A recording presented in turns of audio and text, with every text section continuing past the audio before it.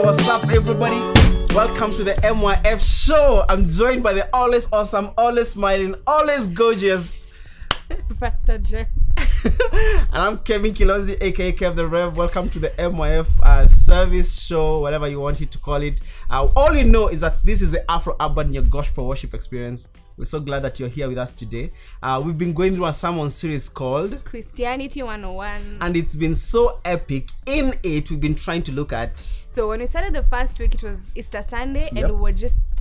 Our very awesome pastor here took us through the Easter message and how it's relevant to us today. And then last week, I took over and I was talking about what it means for God to still be a loving God despite the suffering. Guys, that was a hard conversation. But you brought it home. I personally actually took it and I felt some... You know, it was so relevant for me, even in a day like today. And so today we want to continue with us that same vein. And we want to be looking at why is it just so hard to do the right thing? I know you can feel me. Every time you want to do the right thing and you just find in yourself, why am I... What, have you ever been in such a situation? You want to do the right thing, but then you keep choosing the wrong thing. So it's interesting.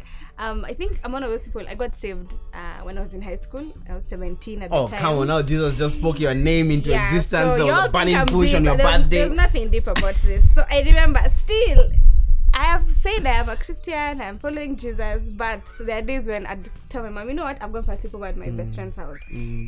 And I was there at some point in the day, but we had other plans. And then now something happens, your car gets spoiled on the other side of Nairobi, and you're just like, now who do you even call? How will you explain to your mother that you're supposed to be on this side of Nairobi, you're on the other side? But guys, ukitu applaud, like it's so hard to say no. So many times it didn't end well, but you know, Jesus is still Lord. Yeah. But I don't know, that's just me. Maybe you were born a pastor. You know, just speak for yourself. I mean, me, I know I've sinned. Me, I know I've tried to want to do the right things. I know I've promised my wife to do a couple of things and I find myself not doing it. I've promised my son, I'm that old, to do a couple of things, find myself not doing it. I've even promised myself not to lose my weight, but I keep picking it. In fact, I watch my weight grow. That's how hard my life has been. I'm with you there. And so as you go through this series today, Jem, is there hope for you and I? Okay, is there hope for you? That's a legit question. And allow me to just read scripture for us today, because it's easy for us to, you know, decide that this is our struggle and be okay with it. Yeah. But that's not where God calls us to. So allow me to read scripture. And our scripture today is coming from John chapter 14, verse 15 to 19. And here's what it says. If you love me, keep my commands, and I will ask the Father, and he will give you another advocate to help you and be with you forever. So this is Jesus speaking to his disciples, and this is just before he gets crucified and, you know, has to leave them. Verse 17 says, the Spirit of truth, the world cannot accept him because it neither sees him nor does it know him. But you know him, and he lives with you, and later will be in you. I will not leave you as orphans, I will come to you. Before long, the world will not see me anymore, but you will see me. Because I live, you will live also. Wow. Such encouraging words from Jesus.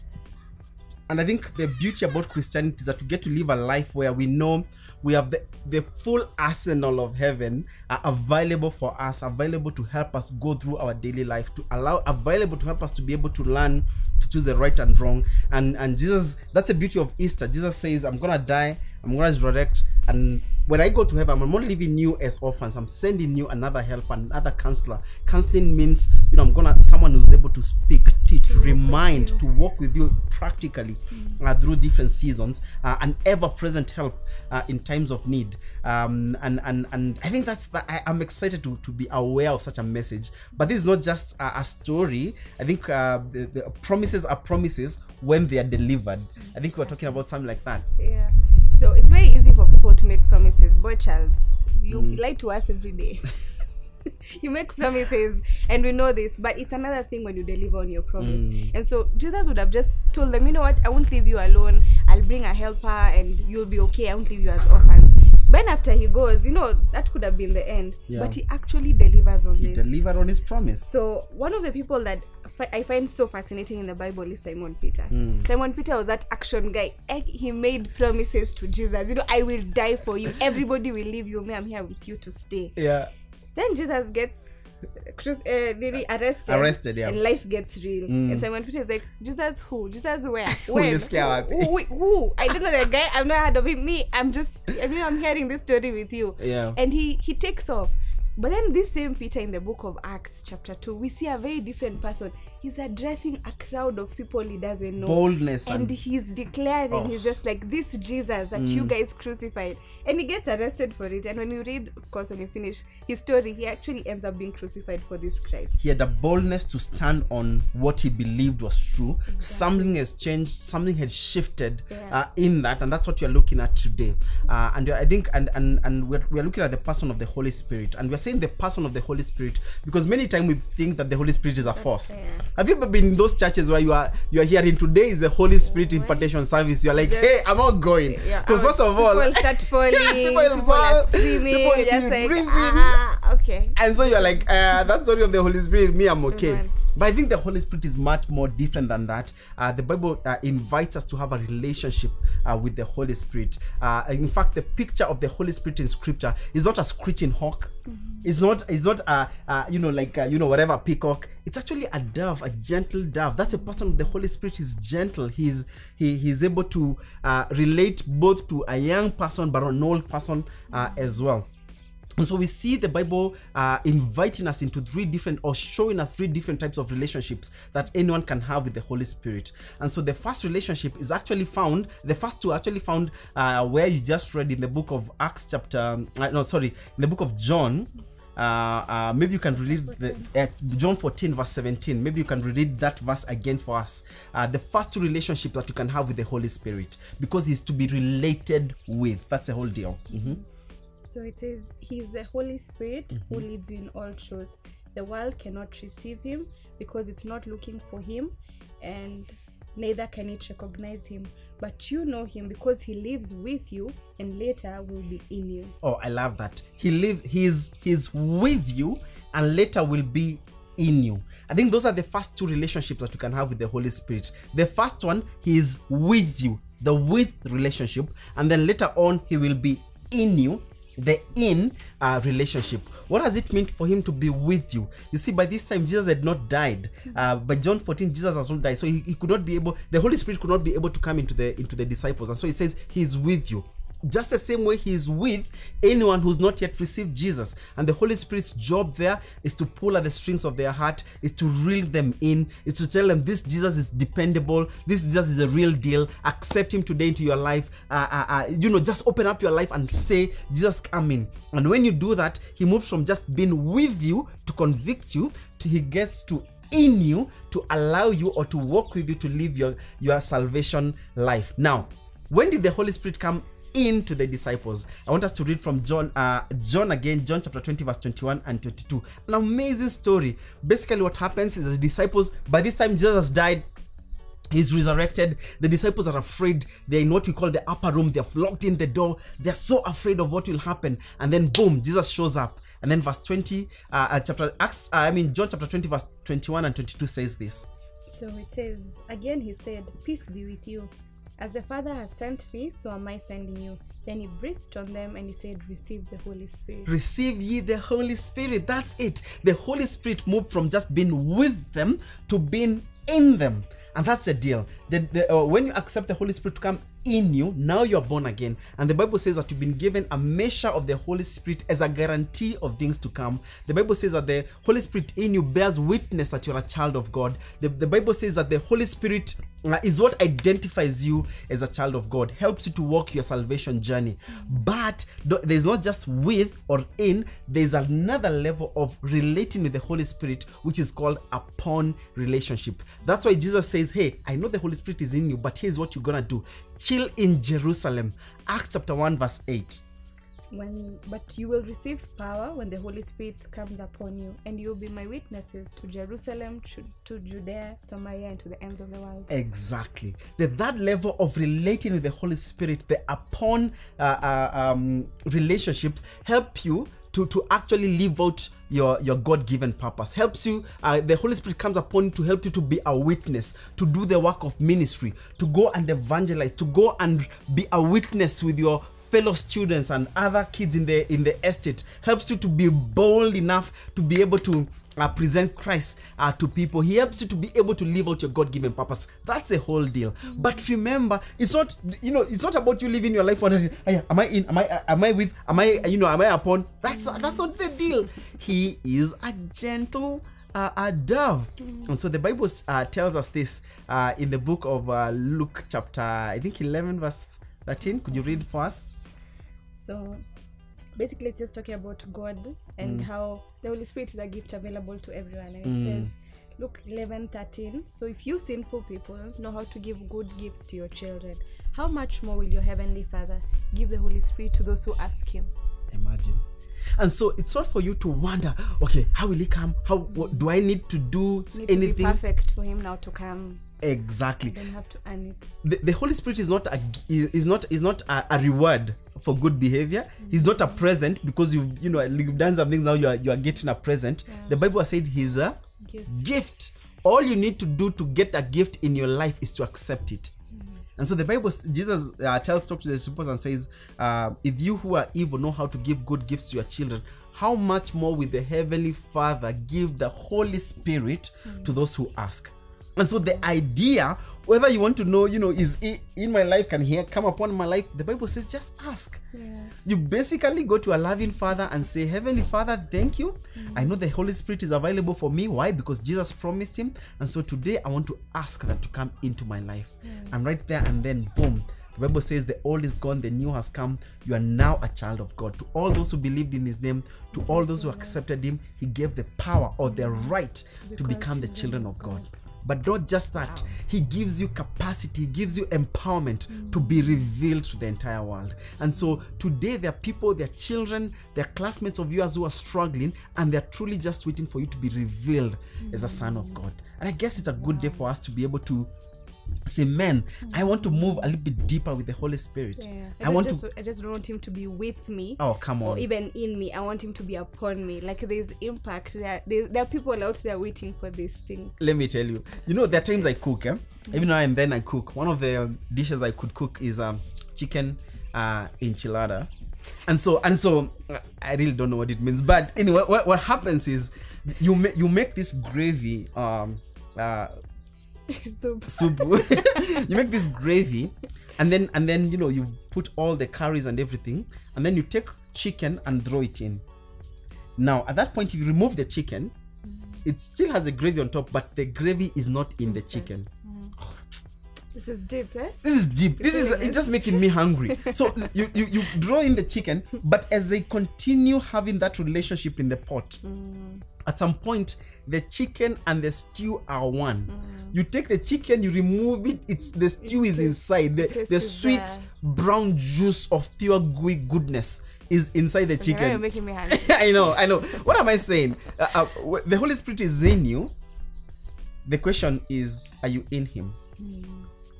That's why we go to the upon, where we say, oh God, just fill me up.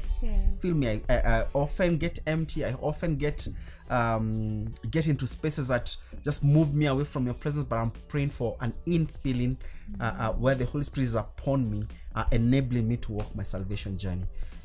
Wow. This is a legit conversation. And I know that the question we started with is, why is it so hard to do right and wrong? And what we're hearing from what Pastor Kilonzi is saying is that our job is not to be perfect. God does not expect perfection. He expects submission. Oh, come on. So our job is to show up and allow him to give us his Spirit who walks with us. So first, he's around us, convicting us of the things that we need to deal with. Then he's in us, changing us from the inside out, allowing us to live a better life. And then he's upon us, allowing us to have impact in this world. wow, I don't know, but I feel blessed by what it is you've said. So as he said, it's a gift. The Holy Spirit is a gift. It's not something that you have to work for. It's something that you just ask and God can give. So as we get into this time of reflection, guys, invite the Holy Spirit. It's not complicated. I know many of you will find yourselves in a space where you're just like, I need to clean up my act first and then I can come talk to God. That's his job. But that's the job of the Holy Spirit. He's the one who helps you clean up your act. He's the one who helps you do the right thing. He's the one who takes you to this new level with God, a level of intimacy and relationship. So as we get into this reflection, would you just take time and then ask God to fill you up with His Spirit? Consuming fire, you're my heart's desire. Oh, how I need you more. A fresh outpour with no resistance. I give permission. Come now, invade my heart. This life is yours. Come fill me up, Holy Ghost. Shine bright into the whole world knows your love. Your love. Come set me on a holy fire. Burn bright until the whole world finds your love. Your love.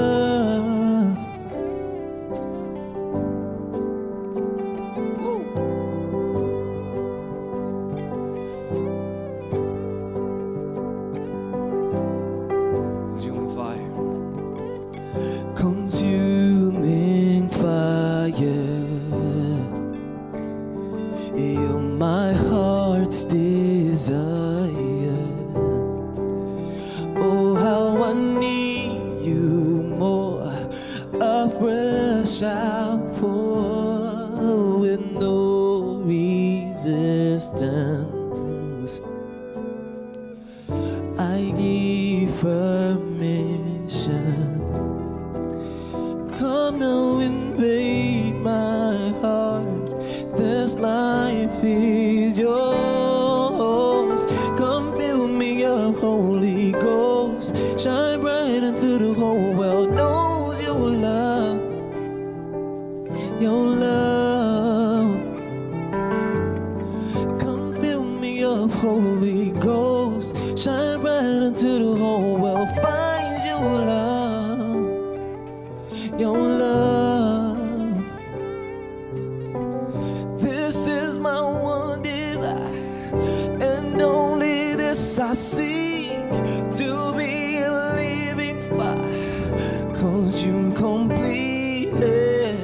This is my one desire, and only this I seek, to be a living fire, consume completely.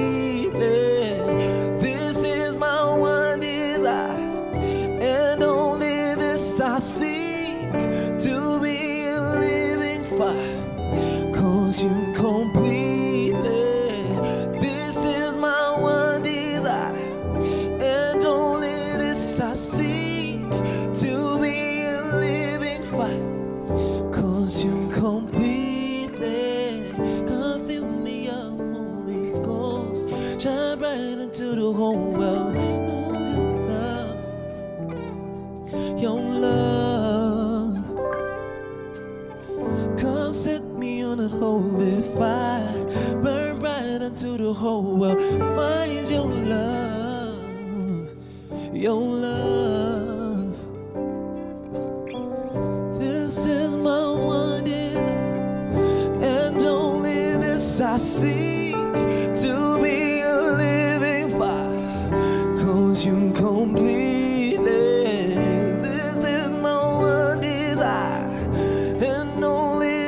I seek to be a living fire, consume completely.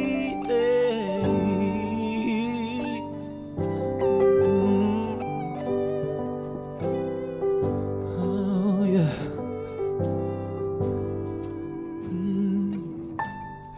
Come fill me up, Holy Ghost.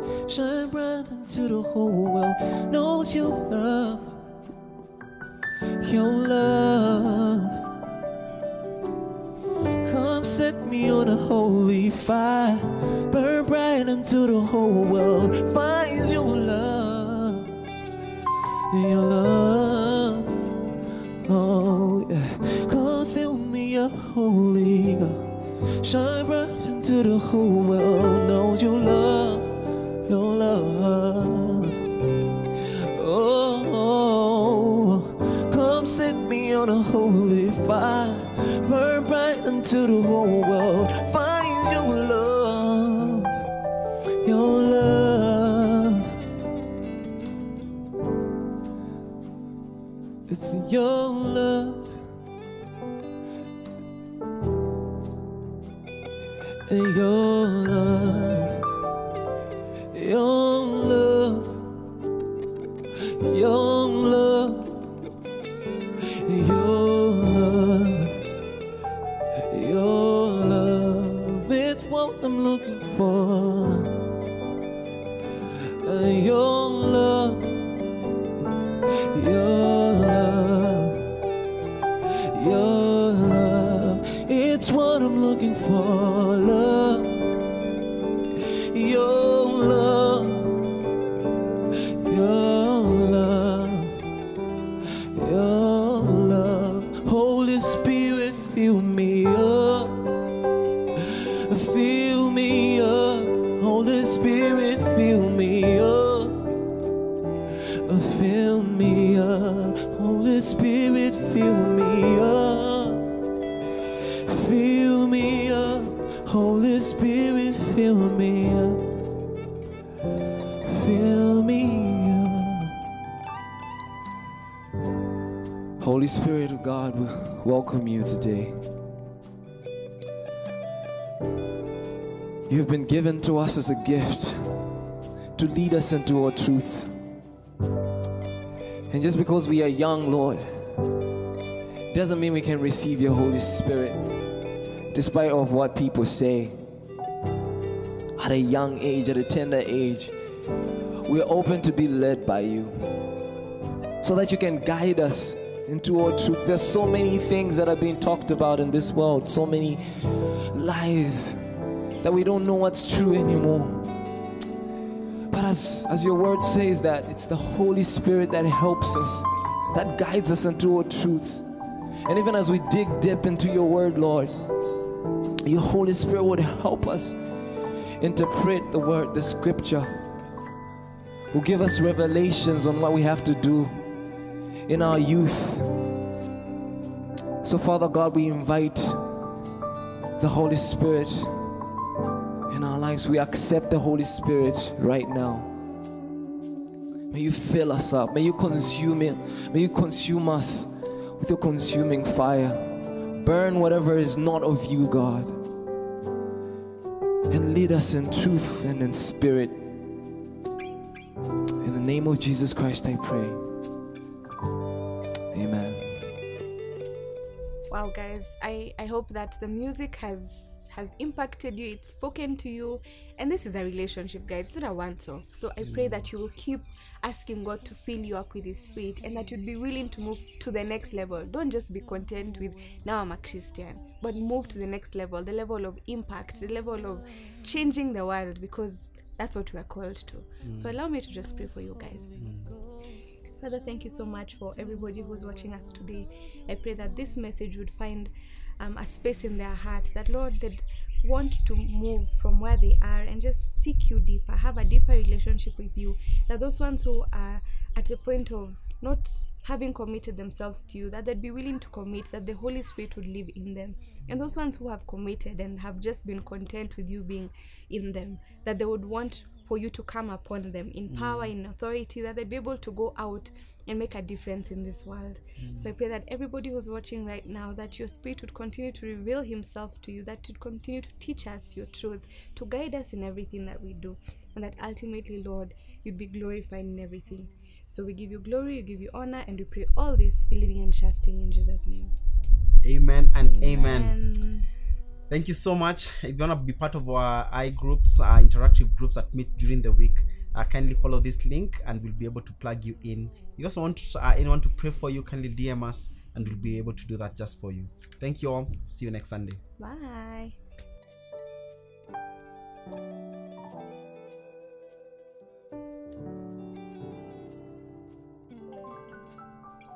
Come set me on a holy fire, from breath into the whole world finds your love, your love. Come fill me up, Holy Ghost, shine right into the whole world knows your love, your love, love. Come set me on a holy fire, from breath into the whole world